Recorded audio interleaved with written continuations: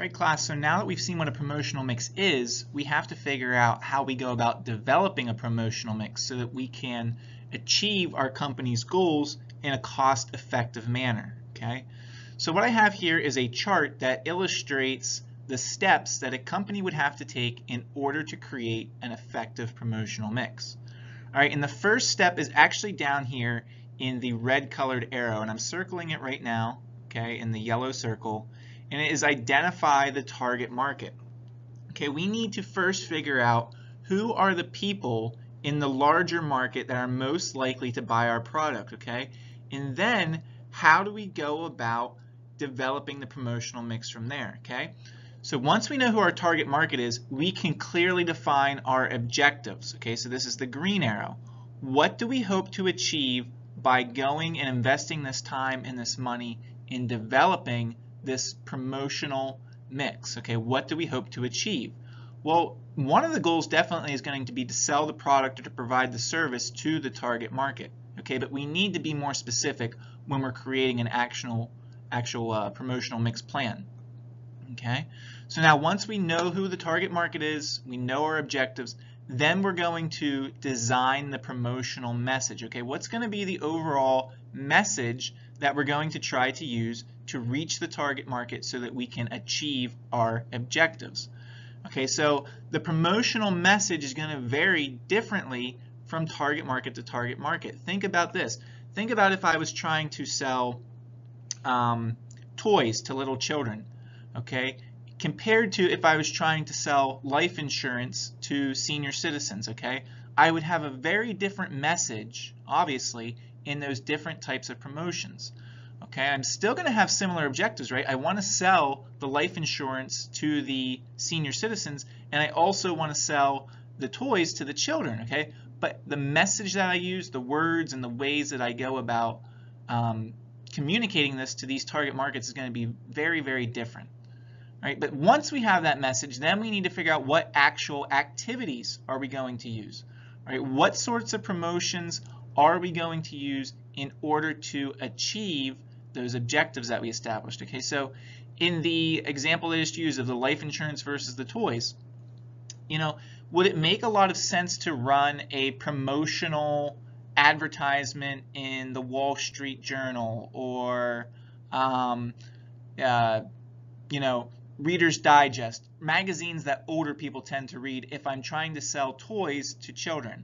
Probably not, okay? That would not be a very effective, a cost-effective promotional activity, okay? I'm not going to be maximizing my money to achieve my objectives if that's what I'm doing. All right, then the last two steps of the promotional mix, we need to allocate budget amounts, okay? So we've talked about how this is a cost-effective way of promoting the product. So we need to figure out how much money are we going to devote to running this promotion, okay? We can't spend $10,000 if we only have, you know, $3,000 to do all this promotion for. So we have to figure out how much money we have, how much of that money we're going to allocate or set aside to do this promotional mix. All right, and then finally, after we've gone ahead and we've done everything, we've implemented our actual strategy, our actual promotional mix, we need to measure our results. How did we do compared to where we thought we would do? You know, did we think that this promotional mix was going to result in 1,000 additional sales?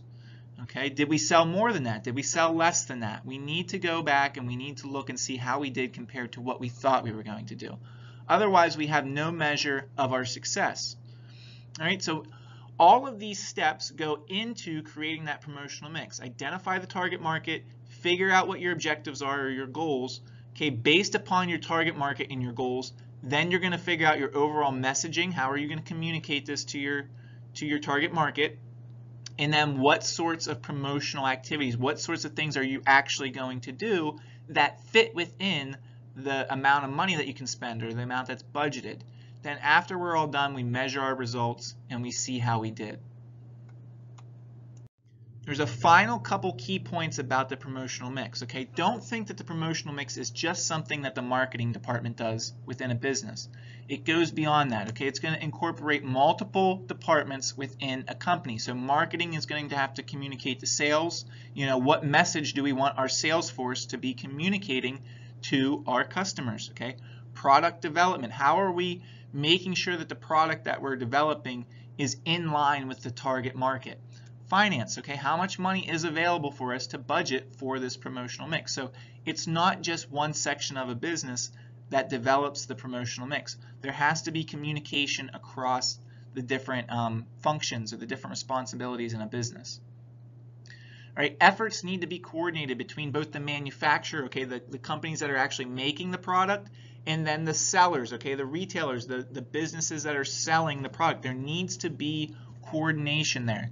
So think about it. Think about if Nike spends millions of dollars creating a new promotion for their new Air Jordans or their new sneakers, okay, and they develop all these posters and they send those posters out to Foot Locker, okay, where the products are being sold.